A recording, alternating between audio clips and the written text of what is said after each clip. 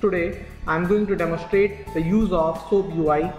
SoapUI is an open source web service testing application both for SOA and REST approach. So let's begin. First of all, go to the taskbar and search for SoapUI.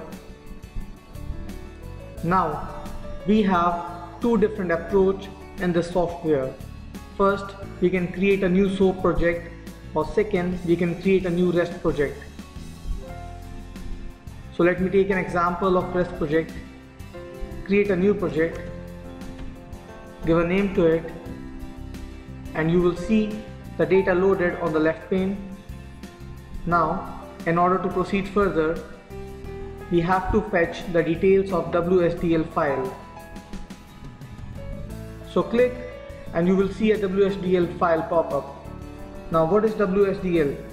WSDL file contains a piece of code containing specific functionality in it, and it is used to generate test, messages, validation and mock services.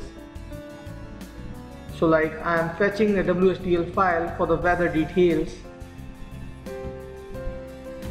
in my demo project.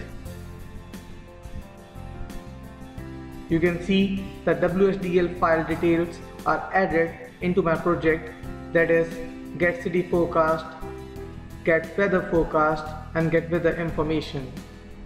Open any request.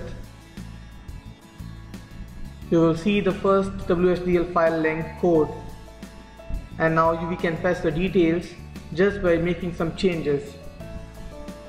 Like I am putting one zip code here, and I can see the output on the right pane by submitting my request. Like you can see, the city name is there, the weather station is there, the date is there, and other details are also displayed.